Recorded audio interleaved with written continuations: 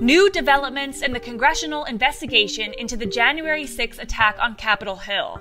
The House Select Committee has issued new subpoenas to 11 people connected to former President Trump and the pro-Trump group involved in organizing rallies leading up to the insurrection, including Katrina Pearson, a spokesperson for Trump's 2016 campaign, and Maggie Mulvaney, the niece of former acting White House Chief of Staff Mick Mulvaney. All 11 individuals were identified as having been involved with the Stop the Steal rally outside of the White House, where Trump spoke to his supporters before the Capitol riot. Last week, the committee issued subpoenas to 4 top Trump loyalists.